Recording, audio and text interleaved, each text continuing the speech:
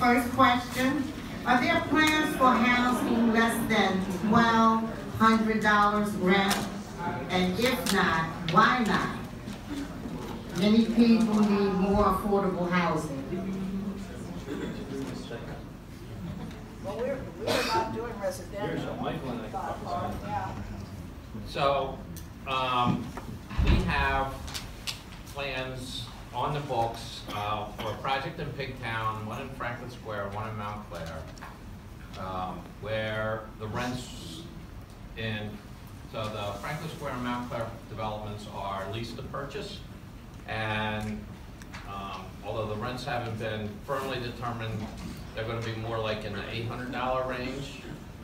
And then in Pigtown, that would be a for sale, two bedroom with a small den, 1.5 bath house, and the sale price would be somewhere around $90,000 to $100,000. So with today's mortgage rates, you'd probably be able to get in there at somewhere around $750,000. Okay. So from our perspective, there's two things that are matter. One is that we believed in home ownership, not in rental housing. So over time, we're going to hopefully convert all the houses that we've purchased and the ones that we're going to build into home ownership. And I think that's always the best thing for our neighborhood. Meantime, what we're doing is we're rebuilding homes that are disrepair, empty, vacant, whatever, and we're putting them back on the market at what is basically the market for Hollins today. And the market price for Hollins today is whatever it is, $1,200, $1,000. We are not seeking, at this time anyway, we're not seeking subsidies or affordable housing subsidies or subsidies from the state or the city. Not that we don't think that they should happen, but because we're already in this. It's quite difficult the work we do. I mean, it sounds like woe is me, but it's extremely headbanging to do the work we do, and to be then adding another layer of that, which is going to another agency or another city agency who, frankly, is not very responsive to the ideas of what we're all trying to put forward, and then trying to do that. So our point of view is that what we do as the private sector is that whether we're a not-for-profit or not, we are the private sector, and that we are trying to work through to stabilize and create home ownership opportunities in this neighborhood, and frankly in most of the city, and that we believe that the city and the government is supposed to do other aspects of that. And I base that on, like I said, I was a city planner for a while. I did that. I worked for Freddie Mac doing those kinds of things, primarily in low and moderate income housing. And so it's not a perspective that is, uneducated perspective.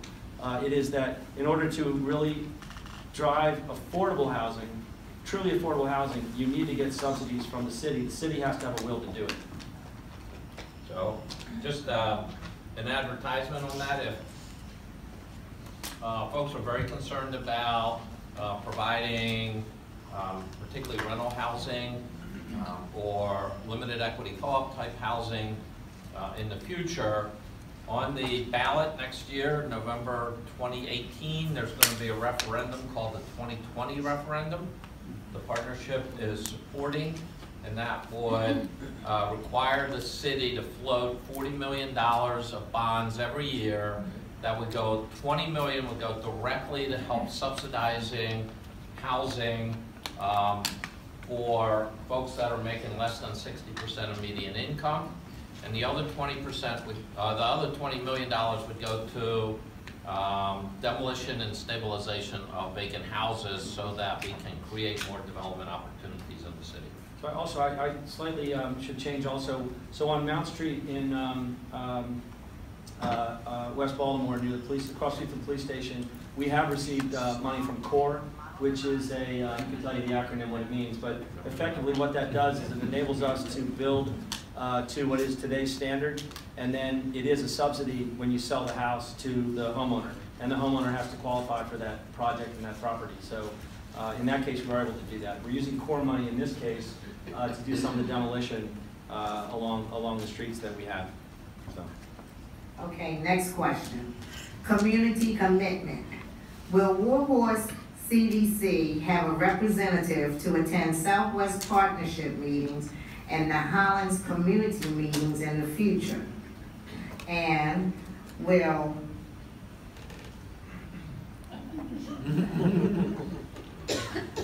I'll take that one.